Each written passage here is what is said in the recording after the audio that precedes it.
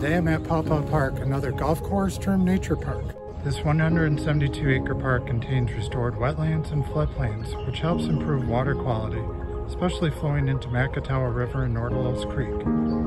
Additionally, Paw Paw Park has a 3-mile trail loop featuring bridges, boardwalks, and overlooked decks. With so much to see, let's get started.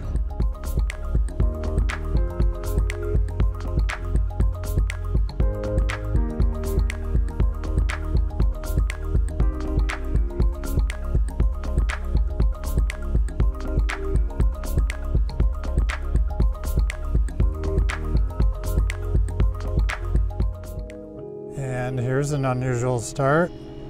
Today's tom tree right at the beginning. And it's not an oak and it's not a maple. It's a weeping willow. Backlit and alive and doing quite well.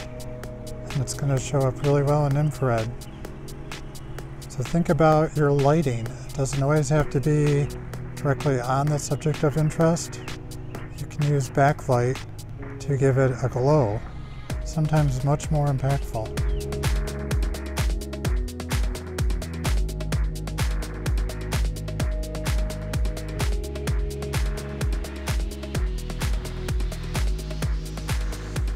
But then look at its neighbors, and the variety of different trees in this area. And this is from being a former golf course. That there's a mix, and now the rewilding process has begun. You can see that in the grasses growing tall. Less manicure looking space.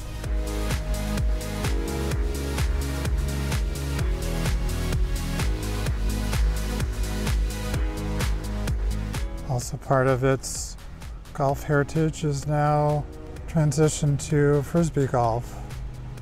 As this park transitions to more of a public park.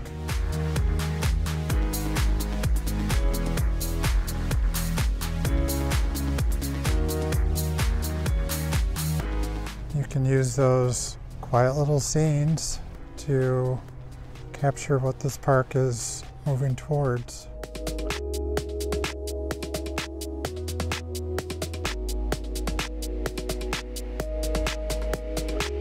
The water's so calm, you can get some good reflection shots. And that way you can fill your frame with the water and the trees and include the sky.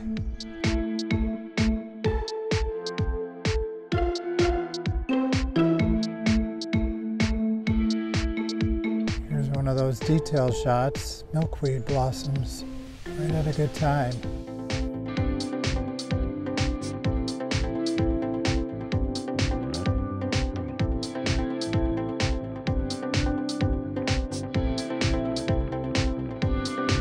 There's also new life emerging in other ways.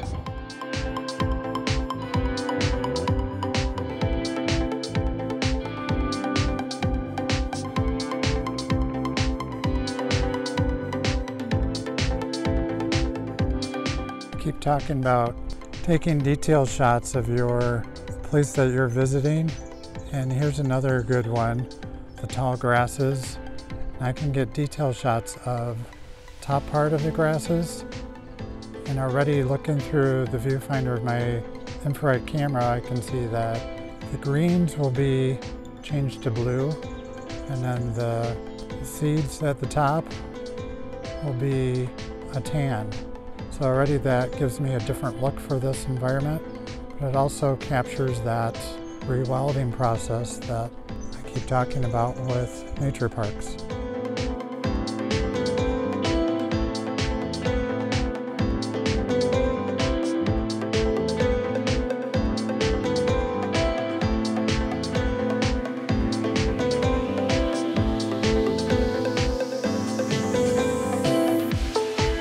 Here's one of those covered bridges that you may traverse while walking through the park. Again, I probably won't take pictures of it because it's man-made, but I may take some pictures of this dead tree.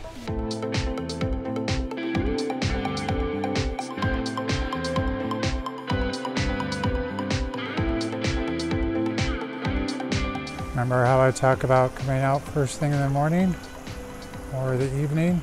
Look at that morning light hitting this creek. The warm colors to it, the soft highlights. That's what I look for.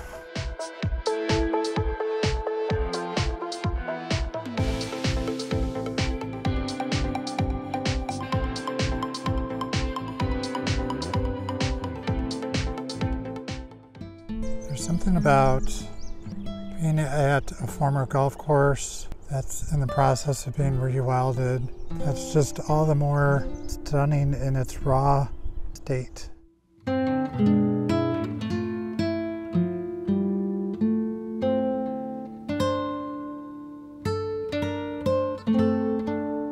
This is my third one now, and there's just something about the openness of the parks, which draws on their former golf course nature, but that blend of what it used to be with moving towards something else has its own unique qualities.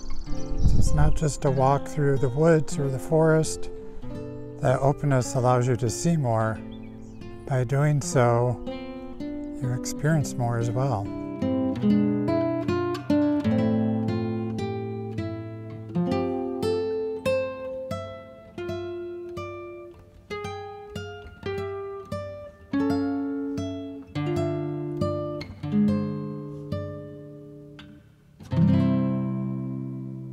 I've headed into the wetland conservation easement, and already you can see a difference.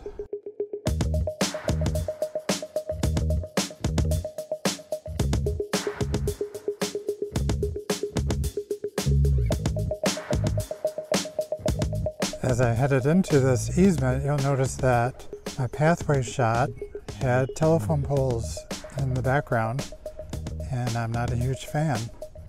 So by traveling along this path,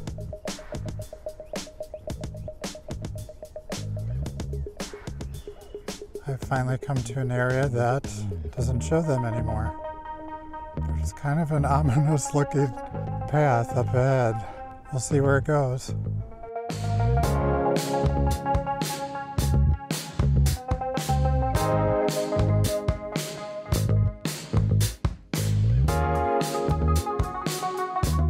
Thankfully, Paw Paw Park has signs and maps, so I know where I am and can find my way back. Keep an eye out for those.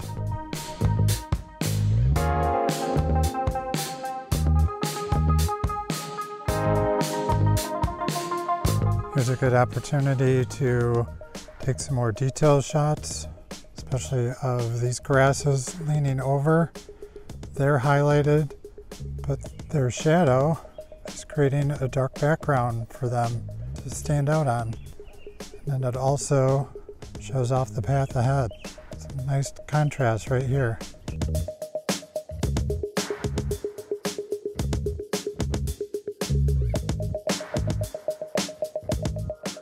I find trees like this interesting to photograph because of the distinct differences and contrasts. So you have dead limbs, but then you also have some new growth on there. So it's just this wild mix of barrenness and life and broken edges. And I can use that to fill the frame because, again, today there's no clouds in the sky, so I need something else to occupy that space.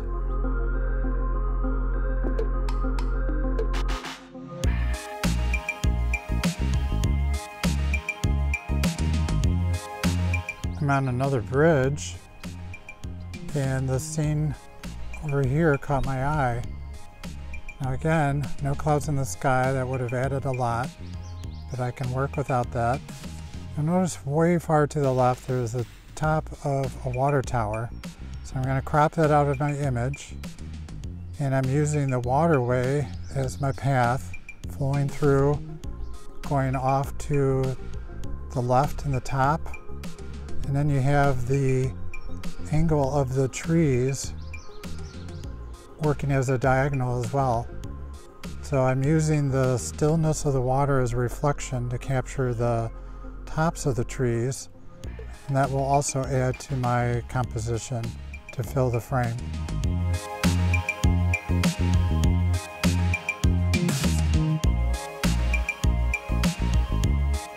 Here's some more cropping ideas. So the path goes forward, curves around.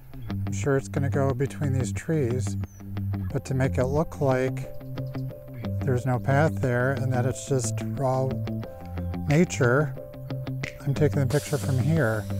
So the tall grasses cover the path, and then those trees and a clump help fill the frame.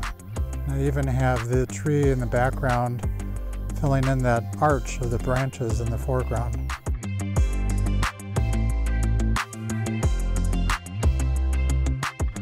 And having progressed along the path, I can do the same thing here too. Just have the grasses in the front and the trees in the background or middle ground, and that fills my frame. And it also looks like I'm out in a meadow somewhere or a field untouched by human hands for a long time.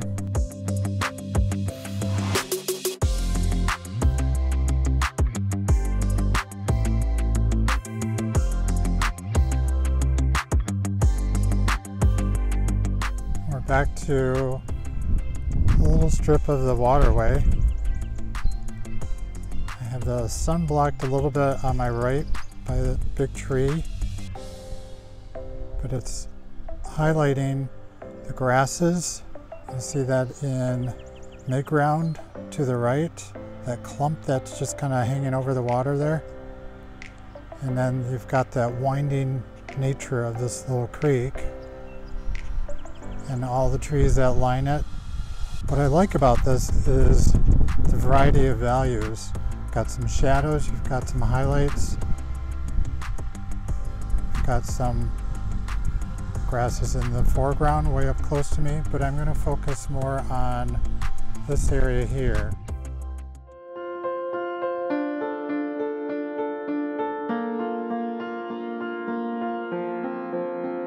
Here's that backlit concept again, only with a different tree.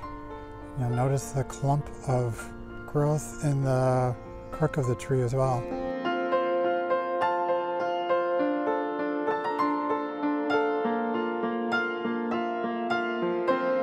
Great sense of openness in this park. A little reluctant to leave it, if I'm honest. One last image right here, and you'll notice there's condos in the background. I'll probably edit those out most likely by adding more trees.